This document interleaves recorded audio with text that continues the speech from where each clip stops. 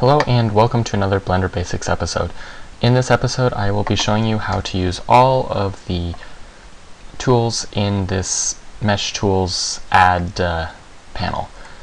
Okay, so tab into Edit Mode to get access to these. We'll begin with the Extrude Region.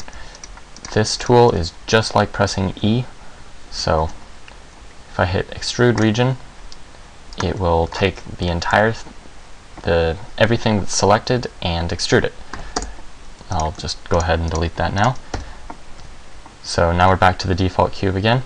If I do Extrude Individual, however, what we can do is we can Extrude Individual along the Z, and that only brought up what we had selected, the panels themselves, or the sides. It left the center face in the same position, and you can create bowls, I guess, with this. I don't really know what you'd use this for, or not off the top of my head anyway. Okay, so delete that, and I believe the next one we can do with a plane. Yeah. Okay, so now I'll be showing you the Subdivide.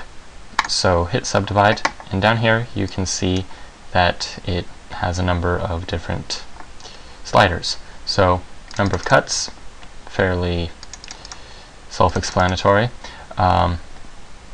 Smoothness doesn't seem to do much. It might do stuff with other bigger meshes, but with just a basic plane it doesn't do much. Neither does the quad corner type or tri-mode, whatever. The fractal, kind of fun. You can generate landscapes with this. So you probably won't have to go much over 1 if you ever do go to 1. But if you go way too high, it just explodes. So don't do that. The seed is just the seed, how it runs through the algorithm for coming up with the fractal. Otherwise, yeah, that is the Subdivide tool. Next one is loop cuts. I think let's see, here we go. I'll just delete that now. I think I did a little bit with loop cuts in the last tutorial, or the last episode. So this is just like pressing Control R. There.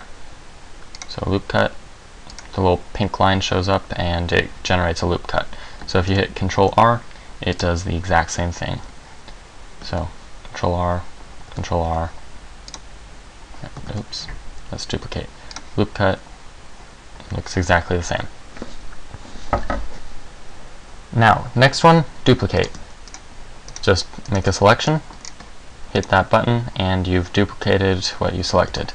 It's the same as pressing, I believe it's Shift D. And if you hover over this, it says Shift D. So, yeah, there are shortcuts to run all of these, except for this one, I think. Yeah. I'm going to leave these two for a little bit later in this, because they use a different setup a little bit. The knife tool is kind of a cool one. What you can do is, say you want to create a shape, but you don't want a bunch of loop cuts everywhere because it'll screw something up over on the other side. Say maybe on a face or so. What you can do is you can use this knife tool, and you can just make a slice. However, that's kind of messy. Wouldn't want to do that. But as you can see, if you press K to bring up the knife tool, down here it shows you different options you can do. So say I want to, for angle constraint, as you can see, without that on, we have full range and it can get really messy. If you want to keep it cleaner, just press C and you're stuck to 90, 45, and 90 again. So horizontal, vertical, and 45 degrees. So you can make things much cleaner. So how this works is you can just press, or you can click an edge or off the plane, doesn't matter. Click, click, and there we go. And then to make it actually do the operation of cutting it up, just hit the spacebar, and now we have a new cut. And it's a good cut.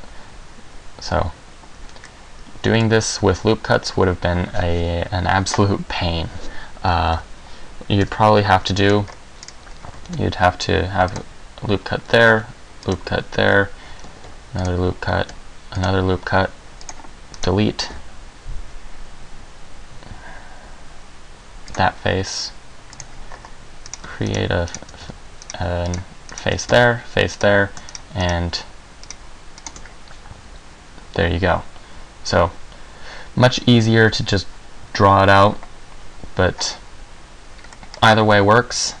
I would highly suggest you use this one, not this one, because as you can see here, if I hadn't made these slices here, these loop cuts would have gone all the way through, and they could have the potential to screw stuff up on this side of the mesh. So that is the cut tool. Now for the screw and spin tools. So go ahead, create a plane. We only want one vertice, and there isn't a primitive for that. So there we go. You can hit Control-Shift-C to bring up this little Set Origin menu, and then I'm going to just hit this Geometry Origin. What that does is it takes whatever's selected and plops it right there in the, or centers it around the origin. When you only have one vertice, it puts the vertice right at the origin. Very nice. Easy way of getting it centered. So now what we're going to do, we're just going to trace out a little shape.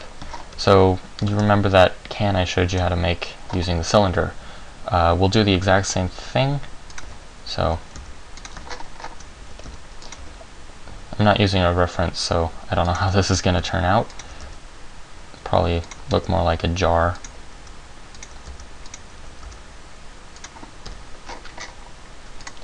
Make sure that's at the origin. To bring up this menu, this properties menu or panel, you can just press N, and yeah, that's going to look a lot more like a jar than anything.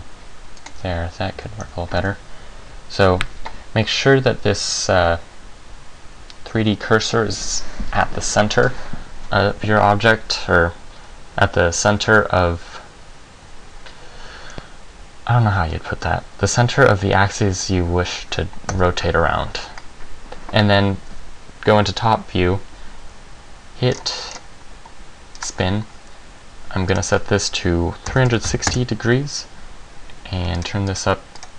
14 is probably my favorite for making a 360 degree rotation. And there you have it. That didn't turn out as I'd hoped. But yeah, what that does, it's kind of like a lathe.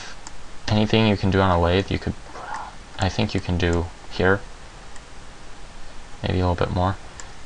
Because if, yeah, never mind, they got rid of that feature, I forgot. So there's a canister thing, jar, whatever. You can also make chess pieces.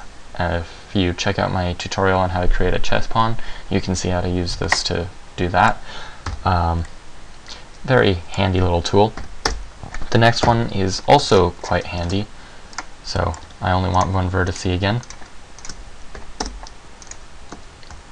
And don't have to center it, I don't think. Actually, yeah, we do. So there we go.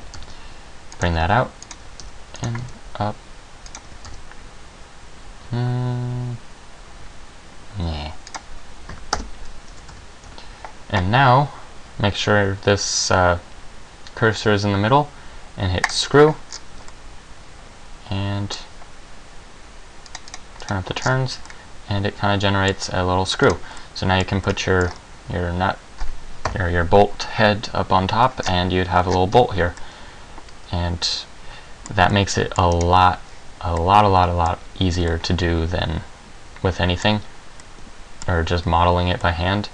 I don't even know how you'd model it by hand. It wouldn't be fun though. So there's that, and of course there is also the add-on that allows you to create bolts and things very easily, but if you don't want to use that, you've always got the screw option. For the screw, if you want it to generate right, or at least for the z-axis, you got to be in front view. If you want the spin to work properly and rotate around the z, you have to be in top view. So yeah, they're kind of annoying that way in how they're opposite from each other, but yeah, just keep those in mind. Those are very handy tools. If you have any suggestions for other tools you want to see demonstrated, please let me know in the comments below. Until next time, see you later.